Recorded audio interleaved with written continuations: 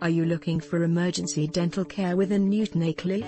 Are you suffering from dental pain or toothache, and need urgent dental treatment from one of our emergency dentists? Clearly, if you have had an accident and knocked the tooth out, this is a dental emergency, or if you wake up one morning with a large dental abscess, then this is also an emergency.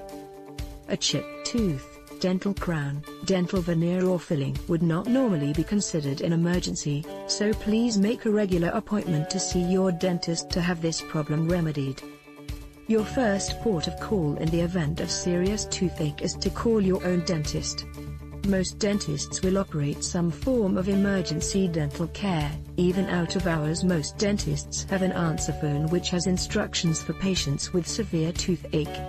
If you are not registered at a dentist, then we recommend going to Google and typing emergency dentist and adding your location at the end. You should then find a range of dental practices in the local area offering emergency treatment. Please bear in mind that you may have to pay for this emergency care, as not all practices offer NHS treatments.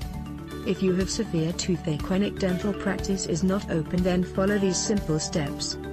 If you are over 16 years old, take painkillers such as paracetamol or ibuprofen. These can help to reduce pain and discomfort while waiting for your emergency dental appointment. You may also find that a cold compress applied directly over the area onto your cheek can help to reduce the pain.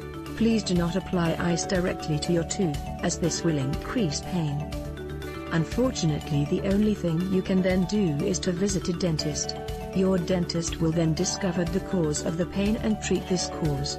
You will normally find that we can get you out of pain very quickly in one appointment, so give us a call today for emergency dental treatment in Newton Aycliffe.